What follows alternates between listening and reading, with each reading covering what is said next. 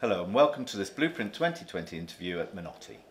Today I'm talking to Nicholas Grimshaw about his Herman Miller factory from 1976.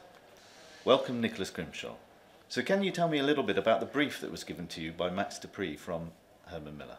Some people refer to the brief as a poem. You know, we want the building to be eternally flexible. You know, we want people to feel natural light, and we want people to work together and understand what each other were doing.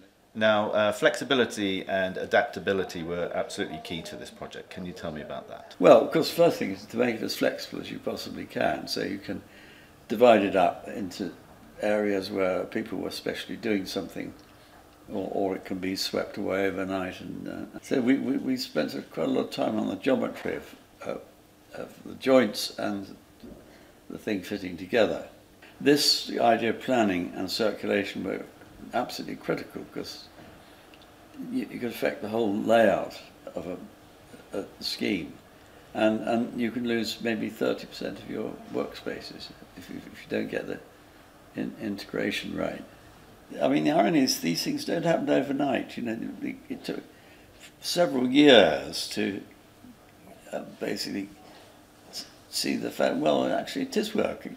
You know, and that joint we thought was going to be absolute hell to, you know, engineer, has worked, and we've got a system that hangs together. In this project, as in earlier projects of yours, you use fiberglass. Can you tell me a little bit about that? Well, I knew it from boats, but it turned out to be slightly different. You know, using it outside and using it inside.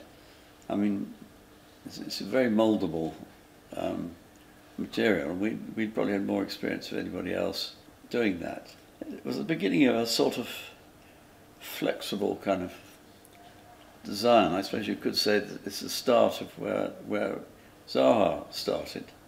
You know, she wouldn't be anywhere without fiberglass, actually, to get for the curves. There's another way of doing curves. I think people are much more ruthless now. You know, they want to find a formula, and they want to find it fast, and they want to start using it. Can you give me your reaction to the fact that your very flexible building has now a completely new life as part of a university? We adapted it and bolted things onto it, and gradually allowed it to emerge from being a factory to being a university, which is quite a big change, really. Everyone seems to be very happy about it at the moment. It's very interesting how psychology plays such a role. They think they accepted the fact that you could turn a factory building into a university as a general view, but then all the things that you had to do to it to make it work meant it got more and more compromised. You know, people sort of saying, why are we doing this? Why aren't we building it in Bath stone, and all the rest of it? But leads you to the fact of sustainability. It's much better to try and make what's there work than to try and reinvent the wheel.